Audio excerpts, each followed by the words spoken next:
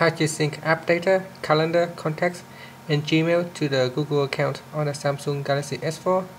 So if you want to access data from your mobile on the web via the Google account, you can sync this information so that you can easily access them on the PC. To get to this option here, first go back to the home screen, then tap on the menu key, go into settings. On the top, choose the accounts tab, then tap on Google. Here you can choose the account that you want to sync. If you only have one account, then just select that available account. Then here you can enable or disable these 4 options here: app data, calendar, so you can sync app data, calendar, contacts, and Gmails.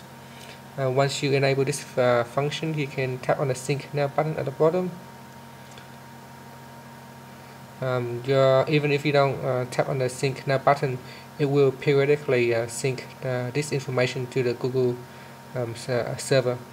So once you go to the web, you can access your account on the web, and you can open up your Gmail to see this information available. Thank you for watching this video. Please subscribe to my channel for more video tutorials.